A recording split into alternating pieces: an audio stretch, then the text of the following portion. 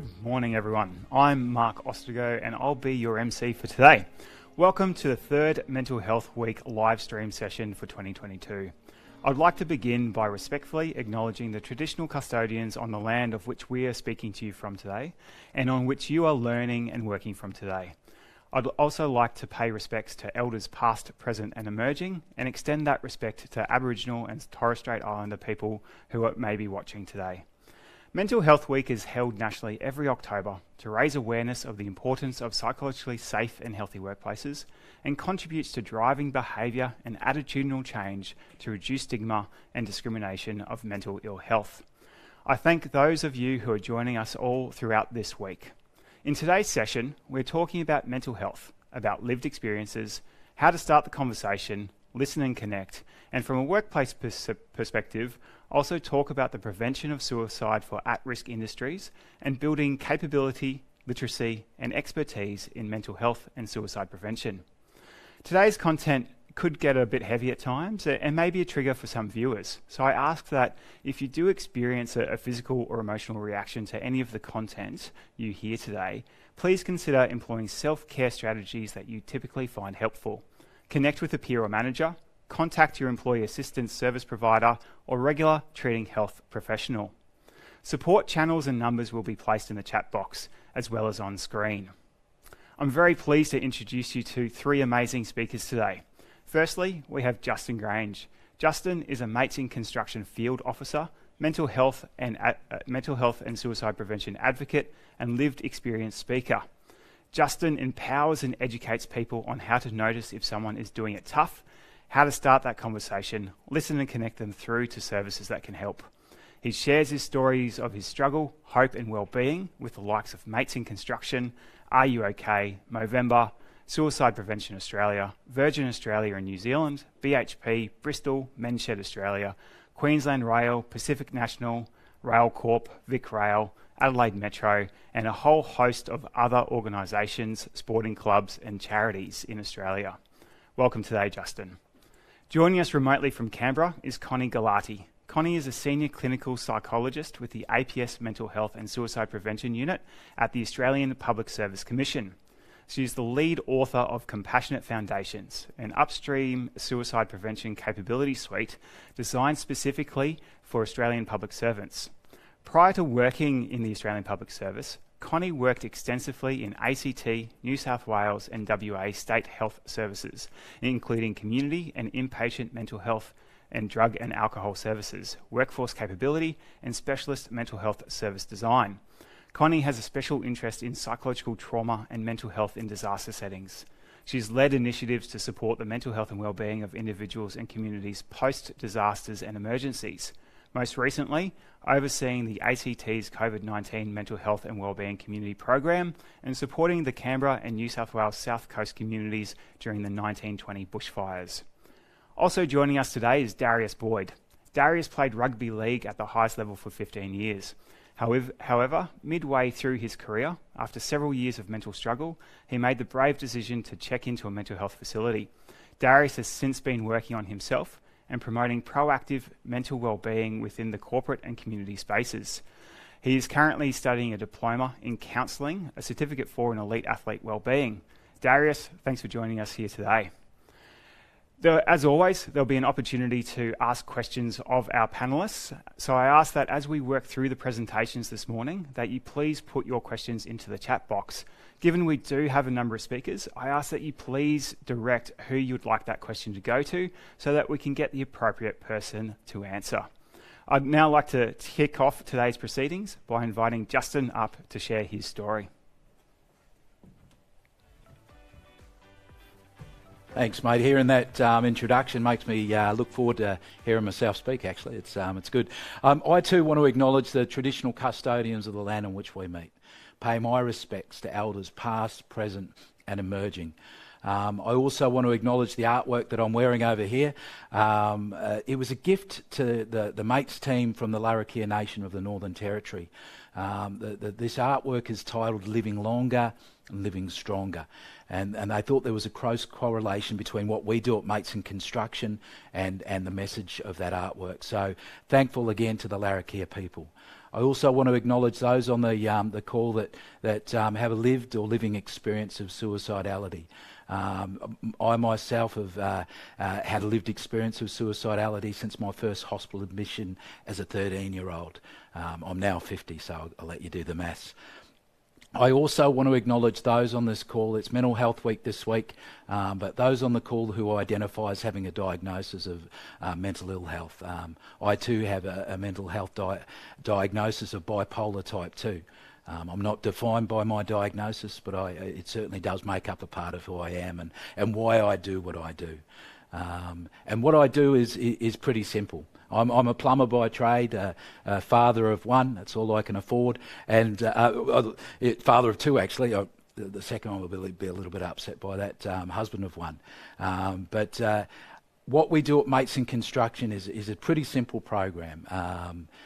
We were very fortunate back in 2021 to be acknowledged by the World Health Organisation as the world's best practice in industry-based suicide prevention. What we know in our industry is that we cop a bad rap. They say that we don't talk. They say a lot of things about what we do in our industry. And so when Mates first came about in 2006, our commitment wasn't to look so much at the deficit of our industry, but some of the strengths. And it was from that strengths-based approach that we actually help people day in, day out who might be struggling with suicidality, might be struggling with circumstances or even mental health. And so I'm going to share a little bit today about what that process is.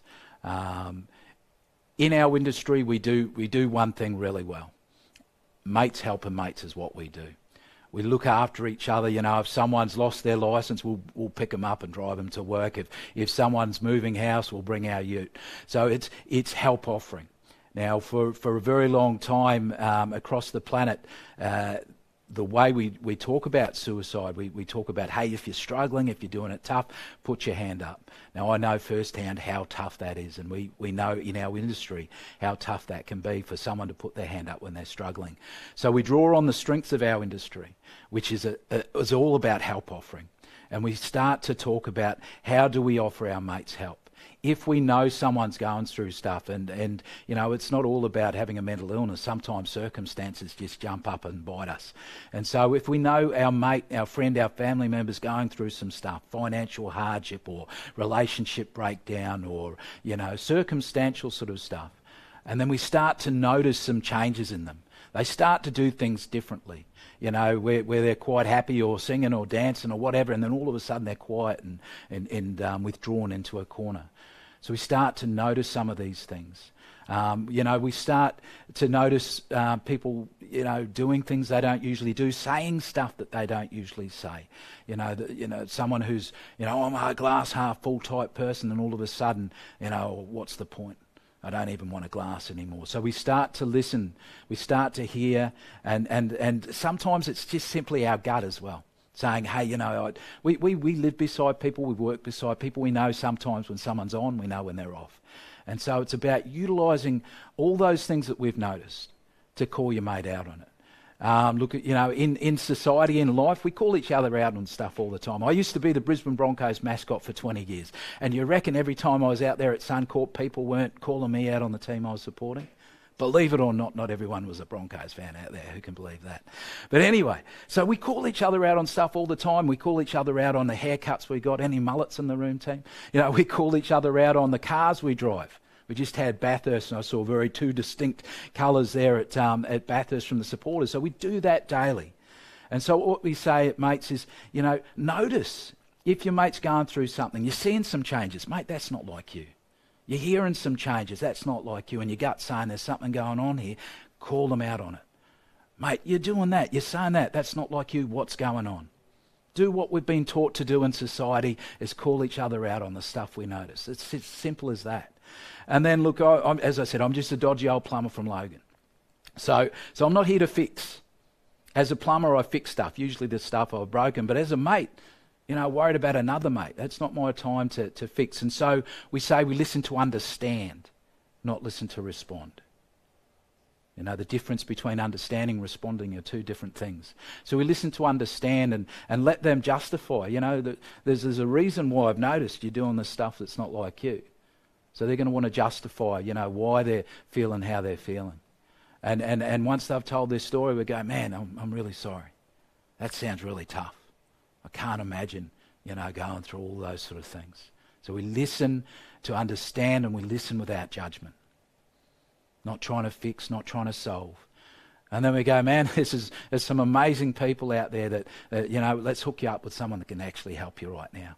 Maybe strategise to get you through what you're going through. Maybe a counsellor, call the Mates Helpline. We can call Lifeline, Beyond Blue. So many different services out there. I know we've got Connie. I'm looking forward to hearing Connie very shortly. So we've got so many amazing people that we can connect them to. And that's what we do. We don't solve that problem. We connect them to the help that is available. And the little catch cry in my head is, nothing about me without me. So I offer up some suggestions, but I let them make the choice. Because at the end of the day, when someone makes that choice on where that help's going to come from, they're more likely to follow through with that help. And so then we play the mates test. We don't go, here's a number, good luck with that. We go, how about I make the call for you? My boss did that for me. I'm here today because a bloke said, hey, I don't know what to do, but I can make a call. And I'll do it with you in the room. And so that's what we encourage you to do, notice stuff, listen without judgment, listen to understand, and then encourage that action. And then we always check in. How did that go for you? Did it work? I've been on many a construction site. I've talked to many people who said, I tried that once. No. But we don't throw the baby out with the bathwater. I've got another saying, if I have a bad pizza, I don't stop eating pizza. I go to a different pizza shop. And so what we say here is, fair dinkum, if that didn't work. I've been under counselling for over 33 years myself, and not every counsellor that I've seen's been the right fit for me. So we try something different. We check in, and we encourage that if that is working. But if it's not, let's try and find something else for you. That's what I want my mates to do for me, and that's what I like to do for my mates as well. So those are the 4 steps that we go through day in, day out. That's keeping people on the planet, but more importantly, keeping families together, keeping this process going. Now, as I said, I have a mental illness, so one of the things that brings me joy is my family. Absolutely love my girls and my wife. But another thing that's been keeping me well of late is poetry. And so I've been writing poems for about 2 years now, and one of the poems I've written is basically all about why I do what I do and what the steps are. So I'm going to pass it on to you now, and it's called Why. Some people often ask me, some people even stare, and ask me, what's the deal, my mate? Why is it that you care? Well, I tell them plain and simple, because it's all I've got to give. I'm doing this for my mate who's struggling with life to live. I'm doing this for the champion whose relationship's gone bust. I'm doing this for the legend whose bread's run out of crust. You see, we all from time to time fall down when life gets tough. We stomp our feet and smash our fists and say, enough's enough. But that's the time to notice, time to activate and take a stand. That's the time to shine, my friend, and lift your mate up by the hand. 10 seconds of courage is all it takes to help your brother out. To say you've noticed changes, mate, what's that all about? Then listen with understanding, ain't no room for judgment here. Next, encourage action. Share that load and show you care. For I know too well that heartache. I've trod that rocky path. I've lost too many mates and kin. I know the aftermath. So that is why I care, my friend. That is why I talk. To keep my brothers on the planet, I do my best to walk the walk. Don't have a lot to offer, no real smarts to make a mark. But I got 2 flaming floppy ears, one large marshmallow heart. To all who've been impacted, to those with tear-stained eyes, a virtual hug I send your way. Please know the sun will rise. So to you, my mate, my friend, my pal, here's a challenge just for you. Do what you can with your 2 hands. You may just help a few. That's the message of mates. That's my heart. That's my passion. That's my purpose. Every single one of us can make a difference by noticing the people in our circle. Every one of us can reach someone. So who will you reach today? Who will you check in on today? Who will you make a difference with and connect today? Thanks for that. Cheers, Dave.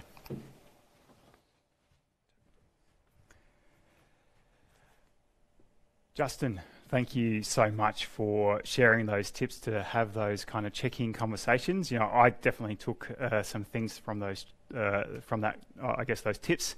You know, that ability to call people out and you know, ask the question, notice those differences, and notice those changes in behaviour. Listening to understand, which is such a tough skill. I know, like I spent 6 years at uni learning how to listen, and my wife tells me every day that I don't. So I think, you know, it's such an important thing to be present with people, connecting them in with the appropriate services and support, and checking in on them and making sure it's working. I think really helpful tips, and to put that all into an amazing piece of poetry is absolutely phenomenal. Thank you so much. We're now going to hand over to Connie, who's joining us virtually from Canberra. Connie's going to talk to us about the Australian Public Service Suicide Prevention Framework and the great work that she's been doing in this space. Welcome this morning, Connie. Thank you for the warm welcome. It's a real pleasure to be here. So, as Mark said, I'll be sharing some insights about the development of a suicide prevention capability initiative and some of the broader work our unit is leading to build the mental health capability of the Australian Public Service. So Compassionate Foundations is the Australian Public Service's suicide prevention e-learning program. It was authored by our unit specifically for staff working in government.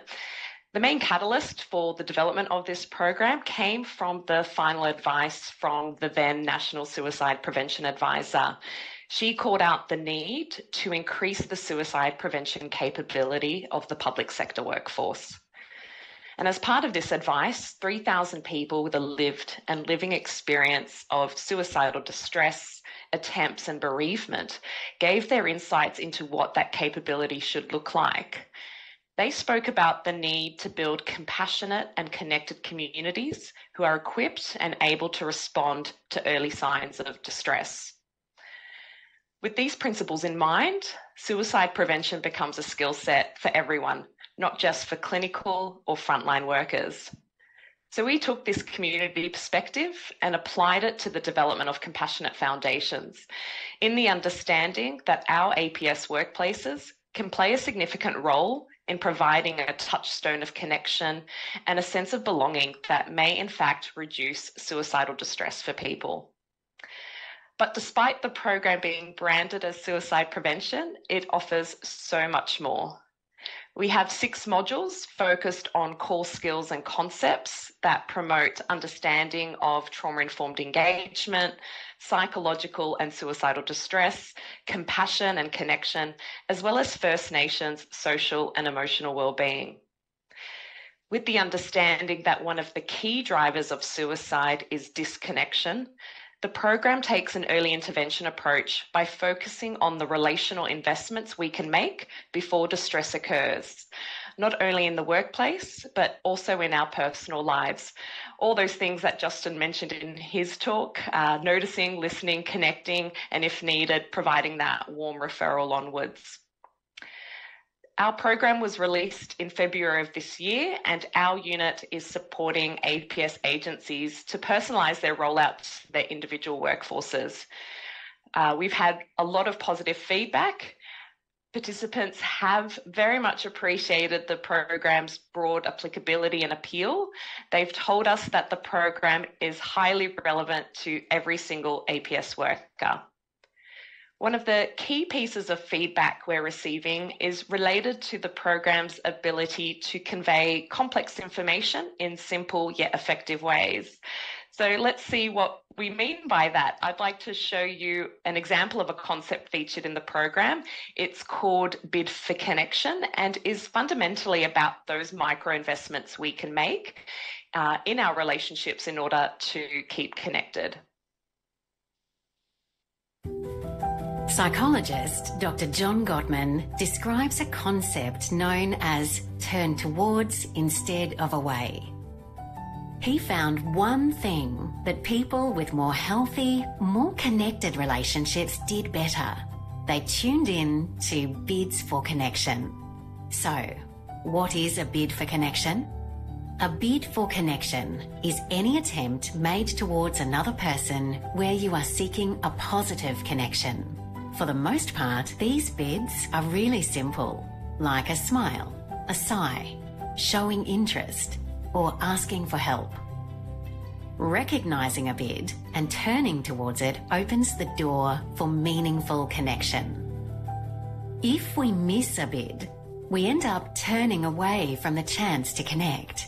If we constantly miss the bids offered to us, it may mean that people stop trying to connect. It comes back to the idea that to pay attention means we care. We all want to feel valued and heard. Of course, there's always going to be those days where we're not able to tune in as much.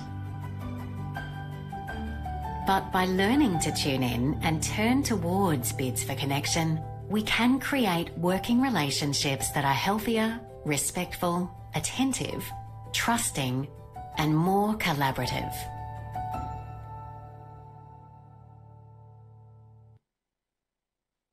I still get shivers when I watch that. One thing we noticed about suicide prevention is this topic makes a lot of people nervous. Generally, we found this is because people don't want to do the wrong thing, and there's this idea that it's better to do nothing than to do harm. But unfortunately, what we know is avoiding the topic is also unhelpful and potentially harmful. So we looked at Compassionate Foundations as a change initiative for the APS. And with that in mind, I have two specific strategies to share with you that we implemented to help address this uncertainty. The first is leveraging the wisdom of lived experience. Each of our 6 modules features a 5-minute video that shares the stories of 8 people with a lived experience of suicidal distress. The stories were edited together by a professional story editor to emphasise key learnings for the specific module. While these living wisdoms may be difficult to hear at times, these very real, very human stories provide a bridge for people to foster a personal connection to the content and build empathy. This in turn helps participants consolidate their learnings and to update their thoughts, feelings, and behaviour about suicide prevention. And we're finding that participants agree. The Living Wisdom videos are by far considered the most compelling aspect of the program, creating that lasting impression that we're after, well after the program is completed. We are finding that the wisdom is translating into the belief that we all have a role to play in suicide prevention. The second strategy related to how the program may be perceived by staff and agencies. So one of the early challenges we identified was the need to sell suicide prevention to an industry that for the most part was not traditionally associated with suicide prevention. And that kind of makes sense, you know, unless you work in a health-related industry or high-risk industry or have a lived experience, you may not have considered that you or your workplace has a role to play in suicide prevention. Our strategy for motivating staff engagement was informed by a social identity perspective. This perspective looks beyond the individual drivers of behaviour change and focuses on how groups shape our behaviour. We feel we're a part of the group when we have a shared connection, values, vision, and norms. When we strongly identify with a group's identity, we are more likely to act in ways that achieve the group's desired goals and vision. So for this initiative, we needed to introduce a new vision to our APS workforce, one where staff believe that they all had a role to play in suicide prevention. To do this, we needed to identify the social identity that would motivate staff. So during the program's development, we convened a group of APS staff and asked, what makes up a public servant community? And there was the answer in the question. What drives many people to become public servants is our service to people, to our communities. Thus, the lens in which suicide prevention would become everyone's business was to identify as being a member of a community, whatever that community is. This community perspective is heavily promoted in the content of the course and its promotion. And in naming this community identity for our staff, we're empowering our workforce to be able to shift their thinking and act in a space where previously they either didn't act, didn't feel capable to act, or were permitted to act. So our unit wants to support the APS to build their suicide prevention capability, and in doing so, invest in building a suicide prevention culture. As I said, a culture where everyone in the APS believes they have a role to play in suicide prevention and can go on to skillfully act to support someone. But we all know that training courses alone are not a panacea for a culture change. We cannot focus on individual capability to the exclusion of collective capability and the required organisational enablers. One of the key functions of our team is to support federal government agencies to build their mental health and suicide prevention capability by aligning their practices to the APS mental health capability framework. The framework represents an evidence-informed and systems-based approach to building capability. It was developed following an extensive review into the APS workforce mental health capability. And this review included over 16,000 APS staff, as well as consultation with academic experts.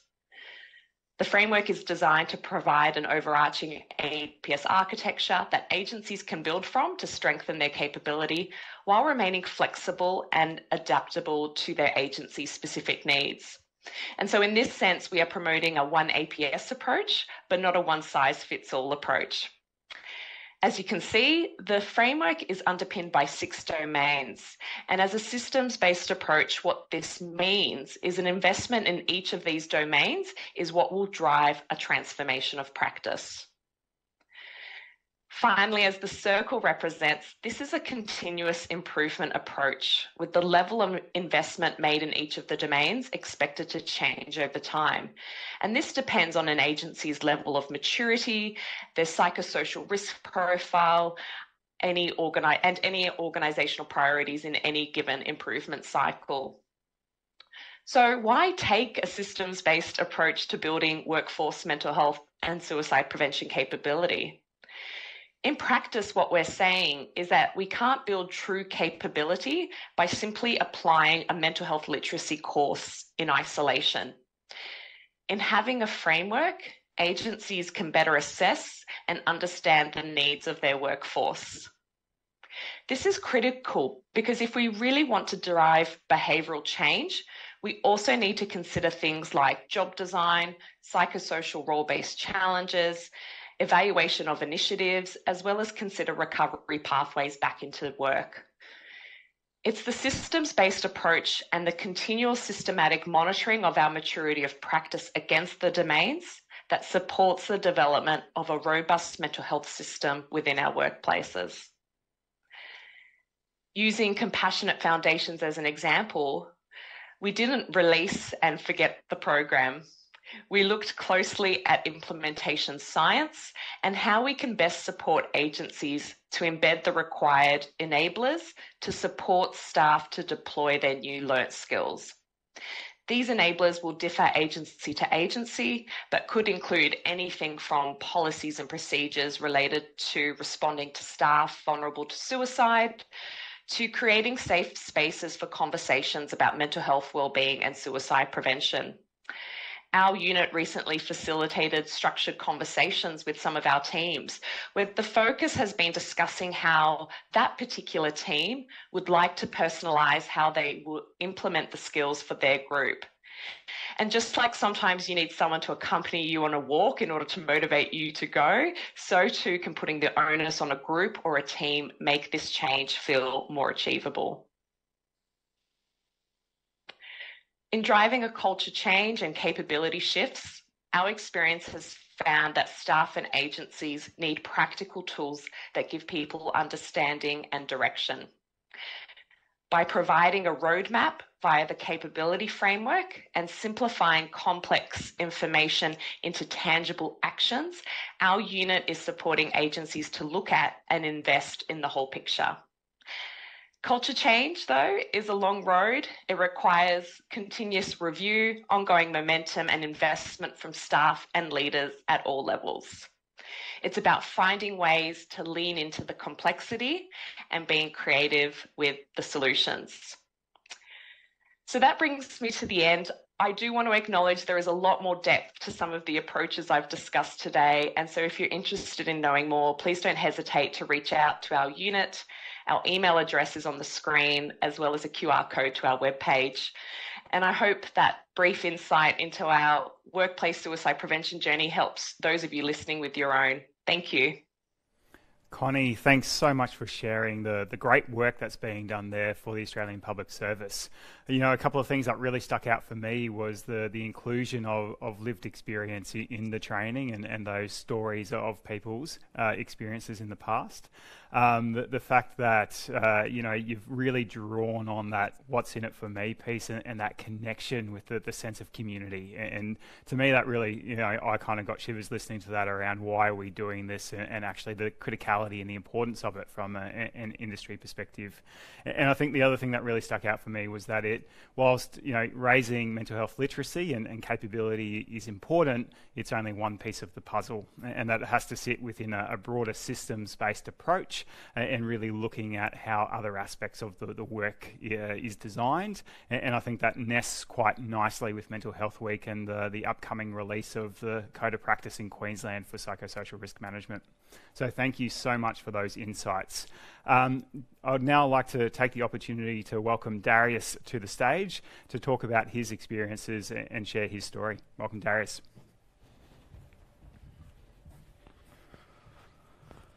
Thank you. Nice to be here this morning in the middle of Mental Health Week and share the stage with some great speakers in Justin and Connie as well.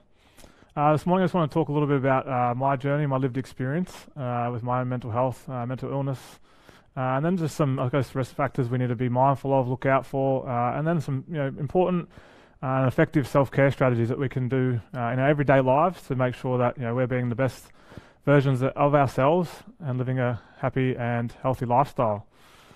So a bit about my journey, I guess. Born and raised at the Gold Coast, only child growing up, not a lot of family support around, never met my father, uncle and grandfather passed away at an early age. So I guess for me, not having those father figures, role models, mentors, people in my life that are really, really important to give you those foundations growing up. It's something that I really, really struggle with in my later teens and in my early adult years.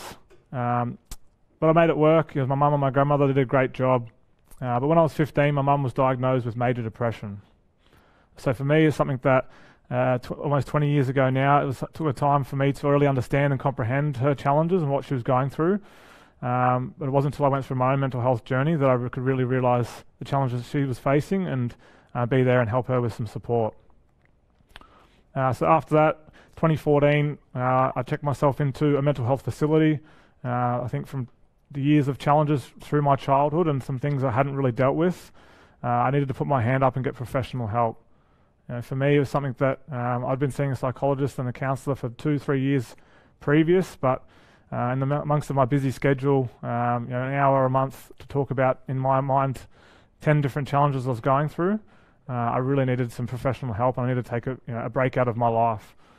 So I checked myself into a mental health facility. It was one of the best decisions I've ever made. I did it at 27 years of age. I wish I did it when I was 17, but I learned so many different things there, and some of the things that Justin and Connie have already mentioned. But my life has really, really turned around, and that's my goal and passion, I guess, moving forward, giving me a drive and a purpose to hopefully be able to change the lives of others and give that meaning and purpose into others and fulfill their lives in a way that it should be fulfilled. So for me, something that is really, really was challenging, but I got a lot out of, and something that I've been able to move forward and be really, really proud of moving forward since. So just I guess to talk on a little bit about some risk factors, some things that I was going through and some things to look out for. Risk factors such as loss of job, financial hardship, trauma, loss of loved ones, bullying, social media today is very, very present and a hard thing that we have to deal with. A lot of different risk factors, a lot of things that we go through in daily, weekly life that we're all going to have to comprehend, understand, and have some different ways we can move forward through them as well. But I guess on the point of that is, with those risk factors comes the signs and symptoms. So obviously these are big life events, some of these things, different transitions and challenges in life. But what some signs and symptoms that we might see, and I know Justin mentioned a lot of those. Things like loss of appetite, changes in mood, poor concentration, lack of motivation, isolation, withdrawal from friends and activities. There's a lot of different signs, symptoms and things to look out for. So when some of these risk factors do come along, these are some of the signs and symptoms you might see. For myself personally, being a rugby league player and playing on national stage, your performance was critiqued at the highest level, and that really was something that I had found challenging to deal with. I decided to isolate myself, wasn't spending as much time with family and friends, wasn't connecting. I was reading, social media and mainstream media as well, all these different things that were leading to my mental well-being not being where it should be, and putting myself in a space that I needed to get some professional help. So there's some risk factors, some signs and symptoms that you might see to look out for and be mindful of as well.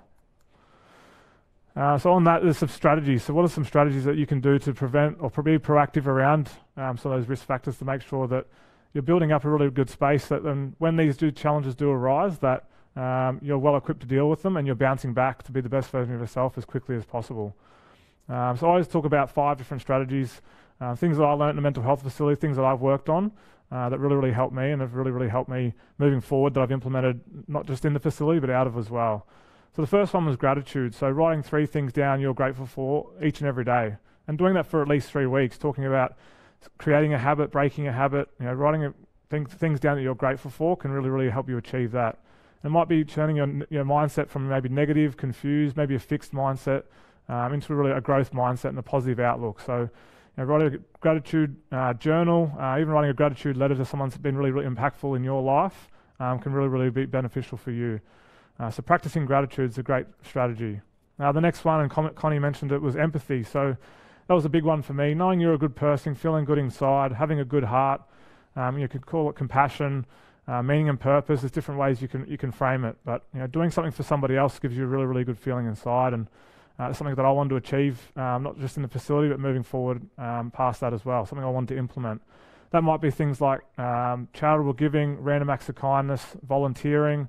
Even just buying your friend a coffee, asking your mate if they're okay, merging traffic as long as they give you a wave back, but make sure you're merging traffic. Little ways you can just show a gesture to somebody else is a really good strategy. And like I said, not just for what you're doing for them and helping them, but just as important as helping yourself in internal inside as well. So empathy, meaning and purpose, compassion is a great strategy. The next one's support. That's something that I really had to grow my support network, healthy relationships. Something for me growing up, lost a lot of my family support from different challenges. So I really had to grow my support network. It can be mentors, father figures, role models. It might be, guidance counsellors. It might be work colleagues. It might be professional help too, psychologists, counsellors, mindset coaches. Just people you can trust and count on. Like I said, for me, it's something that I had to do. I had to really grow my support network. And I really feel like I'm in a really great space now. I don't have mum and dad and some of those people around to be my support network. But I want to grow those people and different people I've really looked up to and respected and have my best interests at heart. So if you have a similar situation to me, similar story, then maybe you need to grow your support network and look out for some of those people. And like I said, professional support can definitely be some of those as well.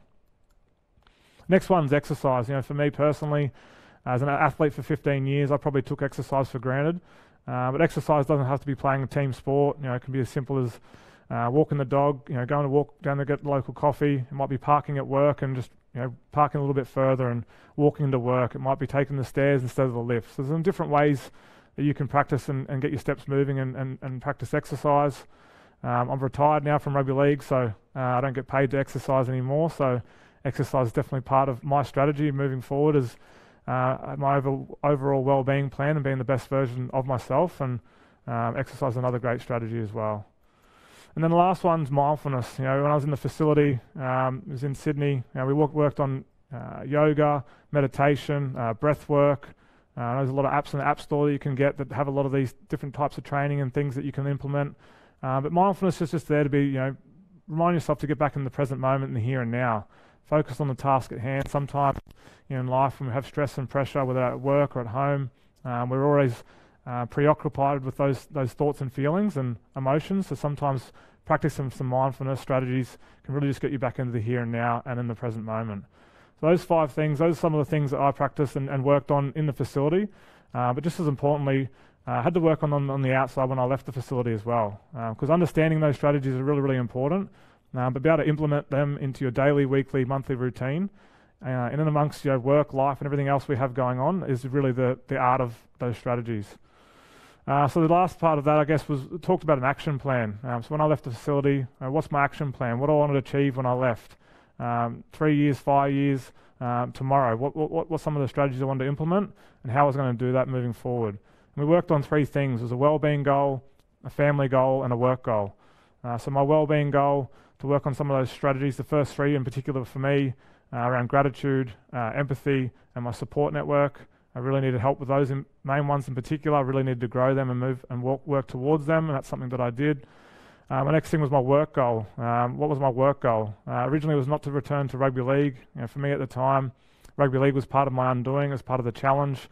High pressure situation that wasn't really doing me justice. I had rugby league as number 1 and family and friendships and everything else number 2. And obviously that's the wrong way to have things. So I needed to have a break from rugby league, a break from work, refocus, work on some of the strategies and things I've learnt and to implement them and hopefully move forward. And then when I could return to work in rugby league, that hopefully I'd be more grounded away from it so I could hopefully be a better performer on the footy field. And then the last one was my family goal. So connecting with my family. I lost contact with my mother for 8 years, like I said earlier. Understanding her challenges. When I was a 15-year-old boy, I really didn't understand, really become closed off, quite resentful, anger, sadness, a lot of different emotions. But I really needed my mum back in my life. I needed to reconnect with her. It was one of my biggest goals leaving the clinic around family, was reconnect with my mum, understanding her challenges, being part of her life again, and I guess being able to close that chapter in my mind to really have my mum and my family back. And that was one of my other goals as well. So those are some of the goals that I had to work on, a bit of an action plan for yourself. Having plans, having things written down is ways you can achieve them, and it helps you keep yourself on focus and on point to what you want to achieve and where you want to move forward as well. And then lastly, just some other great resources. You can get some great information and do some great things in the mental health and wellbeing space. These are only a select few, but mental health first aid training, a lot of training and awareness around mental illness, mental health, signs and symptoms, how to run a conversation. Are You OK Day? We all heard of that before. Obviously, a lot of different events and the different things that are going on. Live and do a lot of stuff around merchandise and other great things, raising awareness and school-based programs as well. Lifeline Beyond Blue, Black Dog. A couple other ones where you can get a lot of information, professional support. There's lived experience, there's forums. There's different ways you can get support and reach out. And leaving you on this note, I guess, is that for me, the best thing I ever did was to reach out, ask for help, put my hand up to get some professional help. It was one of the best things I ever did. My life changed for the better so much moving forward, and I urge you to do the same. Thank you.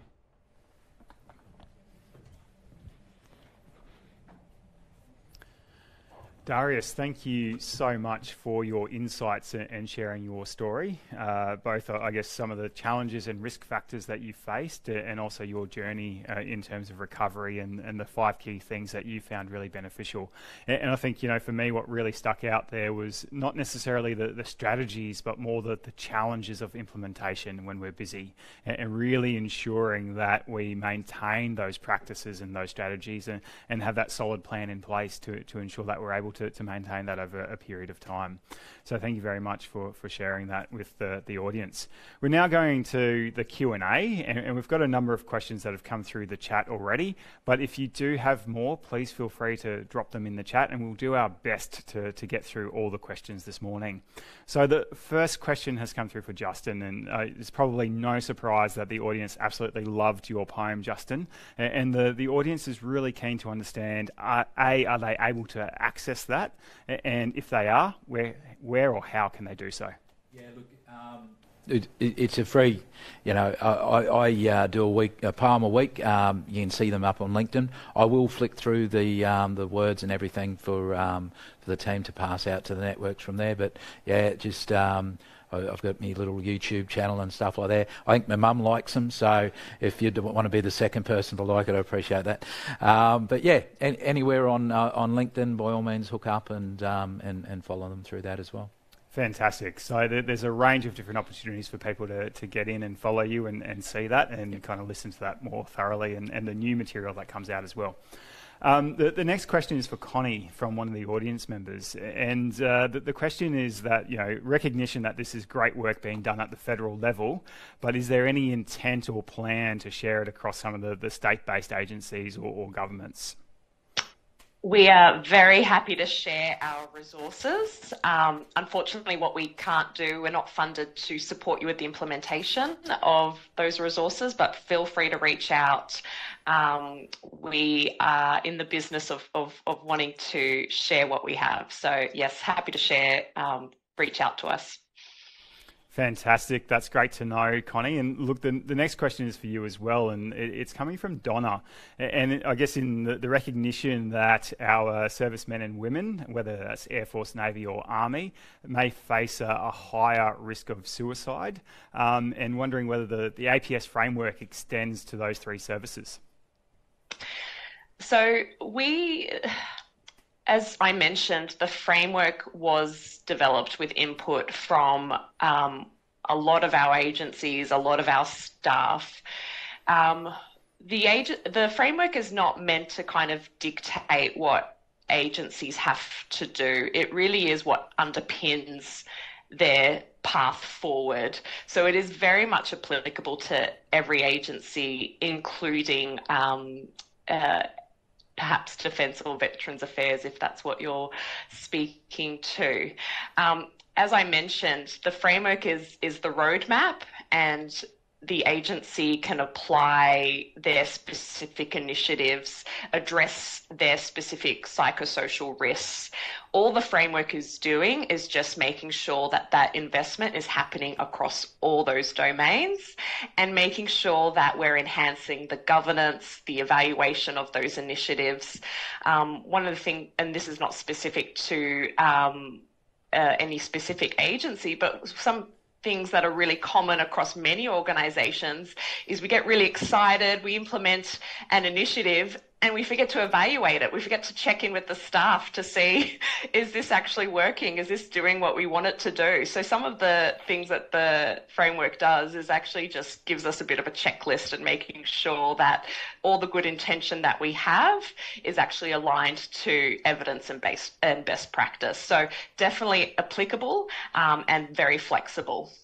Fantastic. So, recognising that the framework is just that. It's not the implementation or the initiatives, but it is that guiding document, with how different agencies may then apply that. And there are a number of federal agencies that may be in higher risk roles. It could be the Australian Federal Police, certain parts of Home Affairs, or whether it's Defence, and recognising how those materials, those resources and those different things can be applied to those different work environments and those situations. And look, Donna, being an ex-Army psychologist myself, I know that there's been a whole bunch of initiatives done within Defence to recognising the risk of the higher suicide rates and looking at suicide prevention. The next question is from Nicole, and it's directed to you, Justin. And it's wanting to draw on your experience, on visiting the multiple workplaces within the construction industry over the years. And I guess, what are some of the changes that you may have noticed within respect to mental health and mental ill health within those workplaces? Yeah, I think acceptance is probably the big key here. Early days of mates, we would have to knock hard on doors and get a lot of doors slammed in our face. These days, we are under the pump for requests. The sites and workplaces that are wanting to adopt some sort of program around mental health and suicide prevention, it's just mind-blowing at the moment, and there's a real thirst and hunger to want to improve the space, to want to shift the culture. Just 2 weeks ago, I was having a yarn with a school, and I was just overwhelmed by the mental health literacy of grade 1 students. So to me, the conversation is happening. Yeah, we've got a long way to go, but to see a grade 1 student be able to articulate some of those important things that we do for our own mental health and well-being, like Darius was saying and Connie was saying, is just really breathtaking and really encouraging to see, hey, yeah, we are making a difference. We've still got a long way to go, but it's looking a lot better than what it was. Awesome. So it sounds like there's been a lot more openness in terms of raising awareness and driving that mental health literacy across the construction industry, and to the point where it sounds like you're a little bit overwhelmed at the moment with the number of requests that are coming through, which is fantastic. It's awesome. Yeah. The next question is for Darius, and it's coming from Jessica, and I think, it's a great question, and you spoke about risk factors, and we know that transition within work can be a risk factor for multiple people, and the question is about your own personal experience around your transition out of full-time NRL and into retiring, and how was that for you, and how was that experience? Yeah, I think it's one of those things, I guess, that talked a little bit about that, about really separating your self-worth from your job.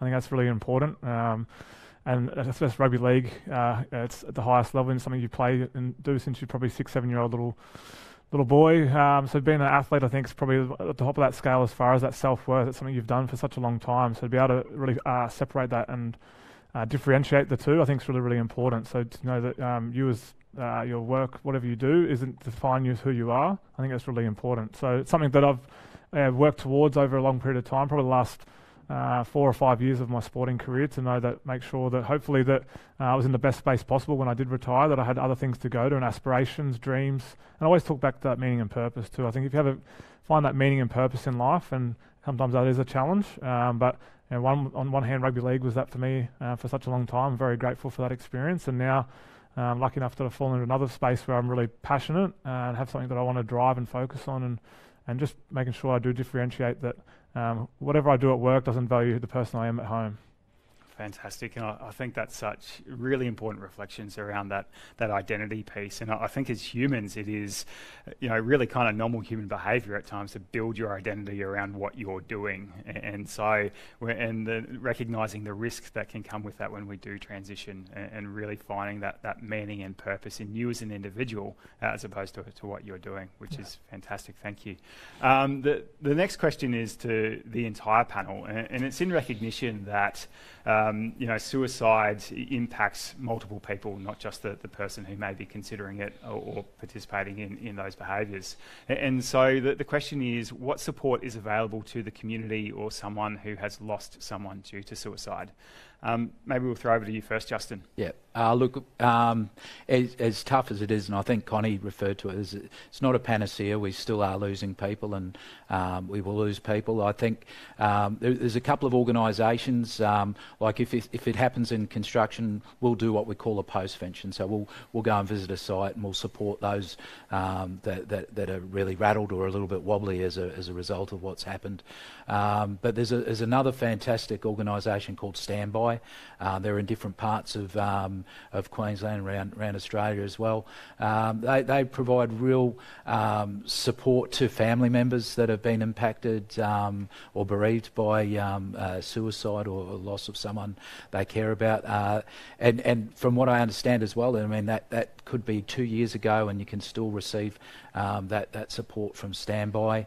There's another couple of great organisations around Australia that support people going through grief and things like that. So those are the ones off the top of my head, and I've got a lot of websites and knowledge and around other organisations, but by all means there is support out there, I think, is the bottom line. Fantastic. So it sounds like there's a number of community-based organisations and doing great work to support people. Yeah. Connie, do you have any additional resources or insights to that question? I think Justin has covered them all, but what I will say from a workplace perspective is that this really ties, when you consider what Justin has said, the other side of it in a workplace perspective is making sure that you have planned for the possibility that this may happen to one of your staff members. So do you have postvention policies and procedures in either a suicide prevention policy or a critical incident policy? So these are things that are really helpful to start thinking about. Not only do we respond to perhaps suicidal distress in our staff, but what happens if that were to occur? So thinking about your postvention policies in the workplace is a real important factor to consider as part of your overall suicide prevention practice. great insights and the criticality of that post-intervention piece, and ensuring that it's thought through as part of the holistic framework through implementation. And so so in the event that something does happen or that we do lose someone to suicide, that we know and what we can, I guess, go to in the workplace to support people. The next question is for Justin from Lauren. And you spoke earlier around this idea of calling people out. And trying to get them to open up. But I guess the question is around, well, what happens if they don't open up? What do we do? How do we handle that? Yeah, look, I guess, and I think a lot of us, we get this question a lot. I refer back to when I was going through some of my stuff. My boss was one of those people, he didn't know really what to do, but he just kept calling me out. And I was a typical bloke back then going, yeah, no, I'm all right, did an Alfie. But from my perspective, every time he called me out, every time he asked what's going on, every coffee he took me out to, it gave me a seed of hope that someone gave a rip. Now, when I was ready, I actually opened up.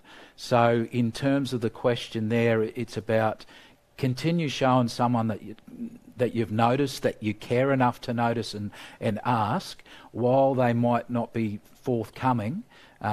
It's about letting them know that when they are ready, that they've got someone that they can go to. Certainly, if it's crisis point and you need to make emergency phone calls, by all means do that. But I think we're all pretty adept at knowing, you're saying that, but I don't believe you. So I'm going to use, these are all my reasons for asking. It's not just a general conversation. I'm asking because I've got all these reasons, all this evidence loaded up over here that might suggest that you're struggling, that you are doing it tough. And our intent when we're worried about someone is to do all we can to help them. So keep doing all you can to help them. Keep asking, and when they are ready, for some people you might not be their go-to. So offer up, who's someone that you trust that you might want to talk about this. In Mates, we've got connectors. They've got green stickers, easily identifiable. So it could be, I might not be the person for you, and that's okay, but where else can we get you someone that you might be able to trust and might be able to feel okay to open up to? So that's Yeah, fantastic. So we're not shining bright lights in their face, interrogating them, telling them to open up. Yep. We're continuing to demonstrate that empathy, check in with them, or potentially ask, is there someone else that you'd like to talk to? And I like to think about it as knocking on the door. The first time you knock at the door, they might not be home, they might not answer. It might be the third or fourth time you knock that they actually answer the door and open up. 100%. Fantastic. Again, sticking with you, Justin, the next question is from Penny, and it's asking about the risk of vicarious trauma in the work that you do and what supports are in place. Yeah, look, it's a very, empathy is born by experience, and we do what we do, like Darius says, this gives me purpose, but I need to know that if I don't look after myself, through some of those strategies that Darius talked about, what can we do? Our boss refers to 4 buckets. Our bucket of physical energy, our bucket of mental energy, our bucket of connection, and our bucket of spiritual, all that purpose sort of thing. So for me, it's about ensuring that, I go for a walk. No longer do I do my marathons, Darius. I'll connect with me mum and dad via Zoom, or I'll connect with my family. We'll go to a movie, or doing what I do gives me purpose. But there are times, busy times like October and September, when we're all pretty cooked by the message that we're sharing. And so I know for me it's about preparing for those times. And I also have a counsellor that I see monthly, and we strategise. I'm not always in the pickle, but we strategise on how I get through tough stuff. And so a big commitment from our workplace is that everyone is entitled to an employee assistance program, not only recommended, but not enforced, but highly recommended that we make sure we look after ourselves. Otherwise, we're not going to have the capacity to look after other people with what we do. So important to check yourself out before you help other people out. Awesome. So it sounds like a mix of proactive strategies there and engaging in those proactive supports as well, and practicing all the great things that we preach, but not running marathons anymore. Come on. The next question is more, I guess, a workplace-specific one, and it's looking at this concept of returning to work post-experience of mental ill health or mental injury. And based on your experiences of returning to work, what would be helpful in the workplace? And Darius, we might go to you first, if that's okay.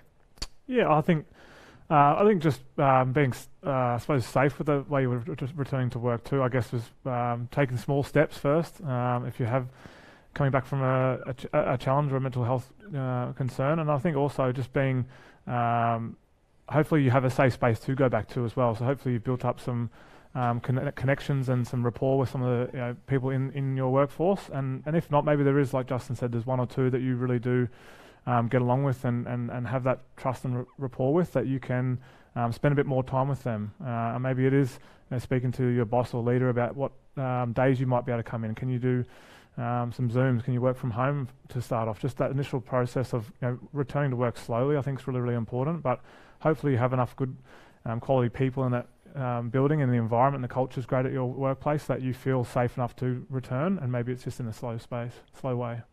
Absolutely. So that gradual nature of return to work and doing what's achievable and realistic. But, I think the critical piece there is that engagement with your workplace and that it is a safe space for you to return to work. Justin, any thoughts from your perspective?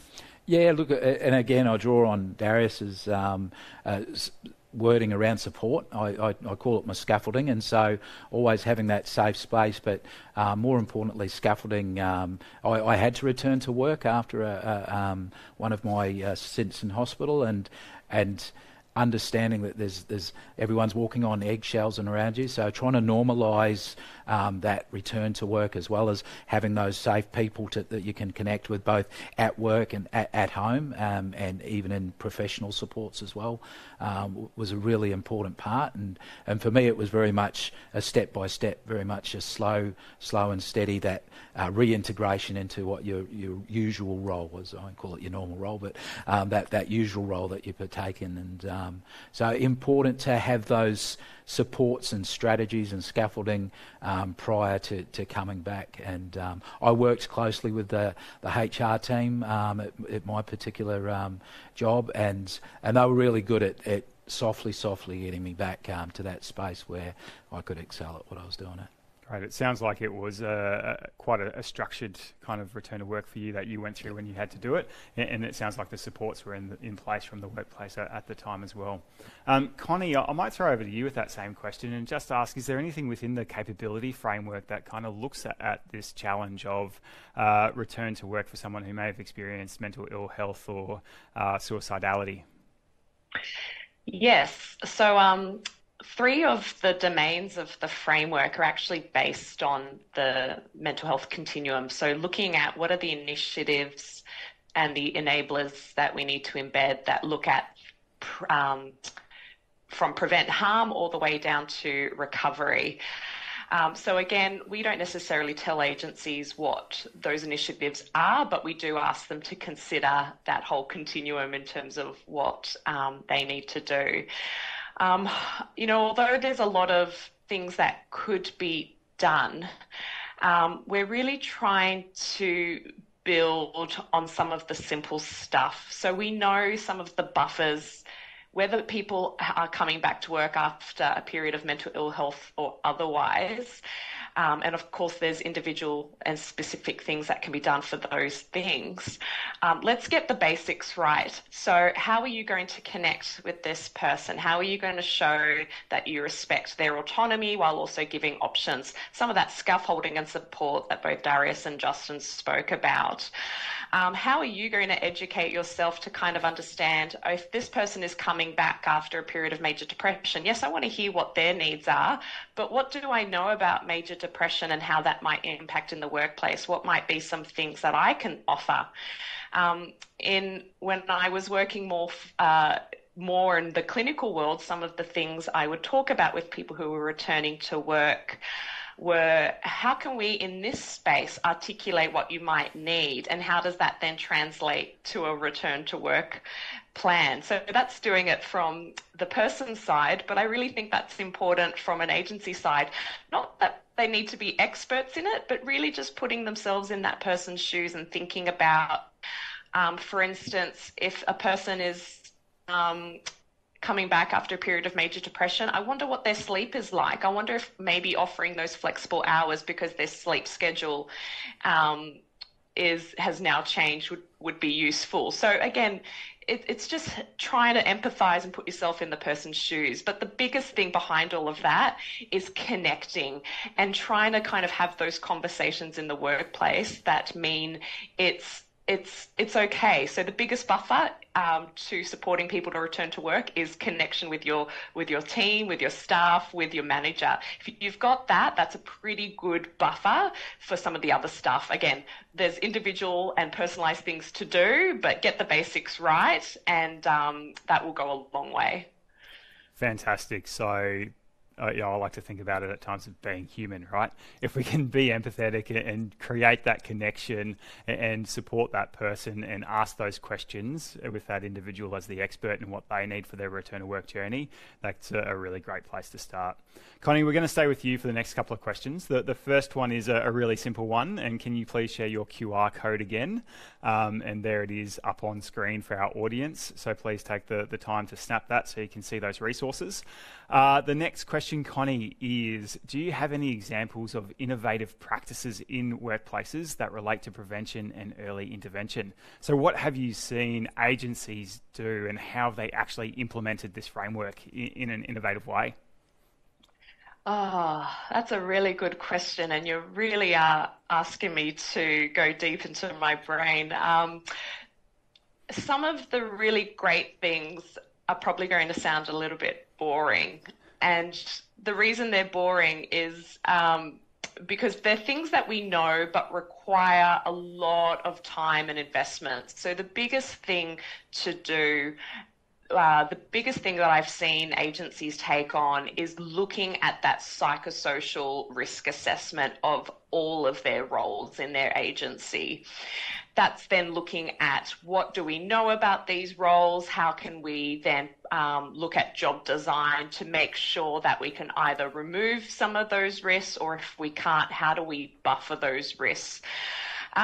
So when, and again, not just our agencies, but organizations, this investment might take 6, 12, 24 months and may be something that has to be repeated. So although it might sound a little bit boring, the innovation is actually in how do agencies protect this time so that these assessments can occur? Because how do we know what initiatives are going to work if we don't know what the problem is? And so often we can kind of have a guess. We can have a guess, and maybe they're really good educated guesses.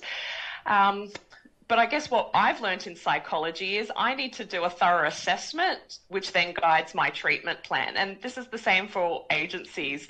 We need to do assessments of what's going on in all roles at all levels. And then from that, those are where our initiatives should come from. So the innovation for me is how do we create a culture that gives that time to allowing this process to occur.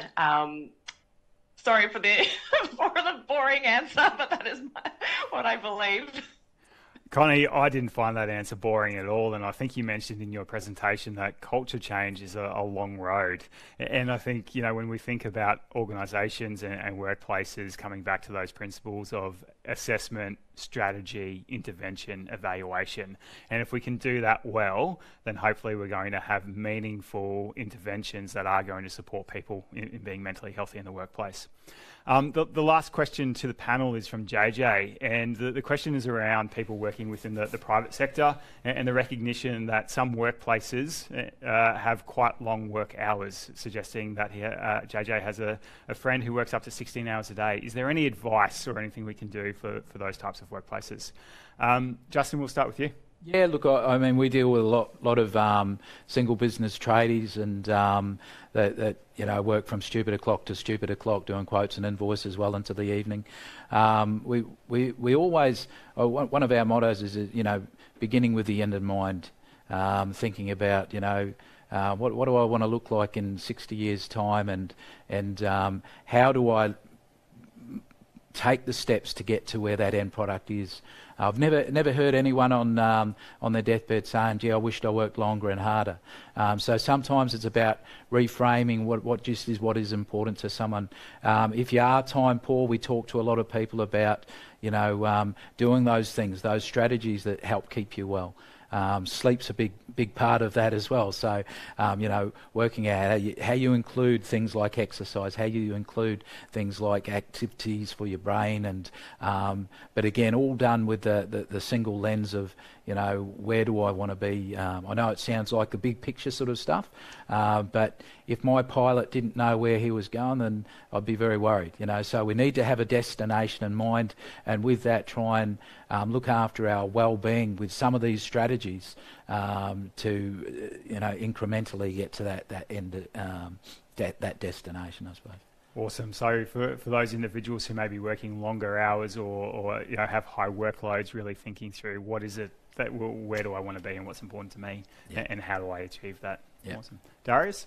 Yeah, I think just adding on to what Justin said about the sleep and diet exercise piece, but then also I think just trying to find where you can value some hobbies and interests into your weekly routine, So if you have a long week and it's Monday to Friday, then maybe it's your weekends where you have hobbies and interests, golf, surfing, kids, friends, family, date nights, all those type of things. But where can you just add those little, I suppose, little breakers in that busy week, in that life of week schedule, I guess, where you can just kind of refocus, recharge, and then go again. I think that's really important. I think having those hobbies, interests, big weeks coming up, but I've got that thing to look forward to on Saturday or Sunday. I'll recharge, refocus, enjoy that time, and then go again, So I think just having those little times you can recharge is important as well. So planning and recovery into those big work weeks, fantastic. And Connie, any advice from your perspective? Yeah, I think Darius and Justin have provided a good overview about we as individuals can do. But I guess I want to remind people that there's a mutual responsibility here of the workplace and the worker. So some great ideas there about what you as an individual worker can do, and really important. But what is it that the workplace can do to buffer that? That could be things related to as simple as rostering, and how do you run your roster so that the impact of that fatigue is reduced. Again, it's not likely to go away altogether, but what can you do to reduce the impact of it? So again, really considering from an individual perspective, what can I do, but what is it that my agency organisation should be doing to, as much as possible, protect me from this hazard, because it is a hazard, but it also has to be done. So it's not a all or nothing situation. I'd be looking at some of those workplace buffers to then enhance what you're doing as an individual. Awesome. Thanks, Connie. And yesterday we had a great live stream event on burnout and some of the things that workplaces can do to start mitigating that from a systemic perspective. And so that will be up on the WorkSafe website in the coming weeks. So you can also check out some more in-depth advice there. For our panellists, we're going to round off with your top tip in 30 seconds or less. So Connie, we'll stay with you. Top tip for workplaces or for people? The top tip. Oh, you've caught me on the spot. I would say evaluate your initiatives, check your organisational enablers, and evaluate your initiatives. Are they working? Are they doing what you think they're doing? Fantastic. Making sure what we're actually doing is into doing what we intend it to do. Darius? Yeah, I think I'd just say building connection rapport. I think building that within your organisation, workforce, whether you're the leader or the employee, I just think having that connection, that trust, that rapport, having a safe space to go to at work each day is really, really important. Awesome. And Justin? Yeah, look, I think kindness, practice kindness. We all go through stuff, and that connection and the empathy that we've talked a lot about today is all around practicing kindness, for you never know what someone's going through. Awesome, thank you. And thank you everyone for joining us today. In today's session, we heard as our panellists shared their perspectives and lived experiences around mental health, how to start the conversation, listen and connect, And Connie, thank you for sharing insight into the work APS are doing around mental health and suicide prevention. A reminder, if you need support, please consider employing the usual self-care strategies that you typically find helpful. Connect with a peer or manager. Contact your employee assistance provider or your regular treating health professional. Support channels and numbers are on the screen in the chat, or you can call Lifeline at any time on 13 11 14. Today's presentation, the recording of it, will be available on our website. Keep an eye out for it in the coming weeks. As we wrap up the event today, on screen is a QR code. You're invited to confidentially share insights into the preferences, barriers and drivers for your organisation in developing and implementing health and safety management systems that consider mental health and how you can engage in mental health initiatives and programs. Fantastically, you can also go into the draw to win a 4-hour mental health training package for managers, which is valued at almost $1,000. So check out the website for WorkSafe for resources. You can still register for our last live stream tomorrow on diversity and inclusion, including supporting neurodiverse workers. And of course, there is an opportunity to catch up on any event recordings you may have missed throughout the week. Have a great day, everyone. And remember, work safe, home safe.